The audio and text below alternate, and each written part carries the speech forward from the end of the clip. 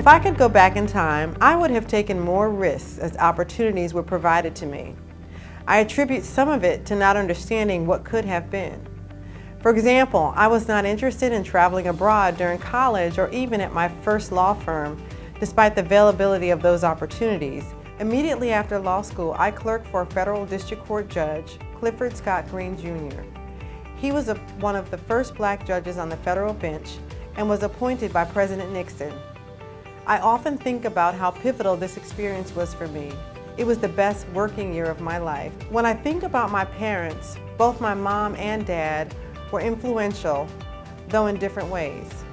My dad insisted that I attend the University of Pennsylvania, an Ivy League school, since he knew the importance the pedigree would make for me in pursuing the early goals I had of becoming an engineer and then a lawyer.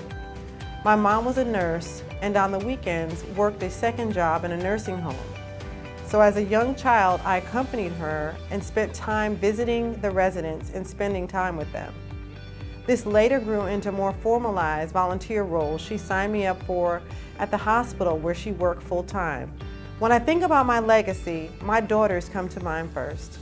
I hope by example, I have shown them how to be resilient, motivated, and brave enough to define success for themselves without being limited by what the world believes. One word that best describes me is dedicated. I have been dedicated to the pursuit of excellence in my faith, family, and career for much of my life.